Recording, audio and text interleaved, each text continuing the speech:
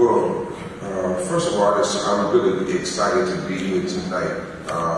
Anytime I get a chance to talk about advocating on behalf of our kids in the community, I'm just honored for that moment. I think Nipsey, quite frankly, I'll be honest with you, at work, I didn't even know who Nipsey was initially.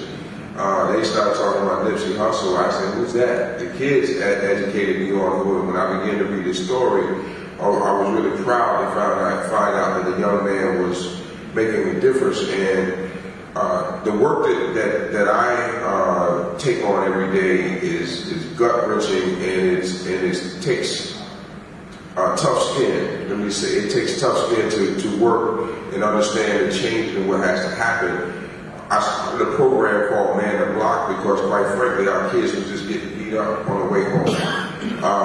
We were looking at the averages of, like, percentages of kids wanting to come to school, but then they were like, once I get there, I can't get home. Because the people who create issues, they sleep in the morning, so I'm good getting to school.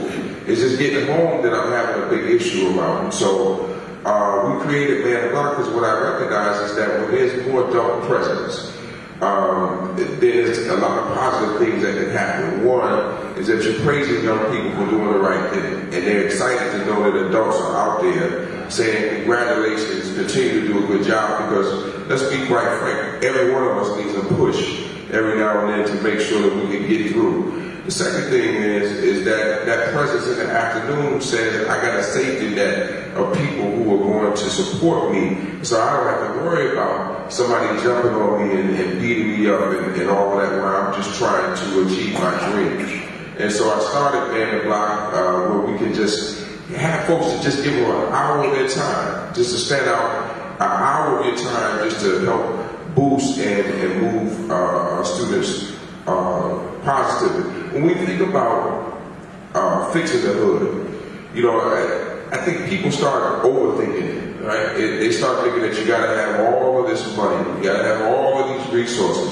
Well, really the hood was fixed before just by people who were coming together with positive thoughts and positive mindsets to say that we could change, we could take a little and make it a lot just by bonding together. We forgot the premise. I know when I grew up, you could go, some mom would say, go next door and get an egg from Miss Such and Such house and go get a cup of sugar. None of that happens anymore because the community is broken and the community doesn't work together. So part of what the work I know that has to happen and what's happening with the work that I do is that I'm working to bring the community together, all facets, male and female. We need we need students, we need older people, we need everybody that's involved with the work that's being done.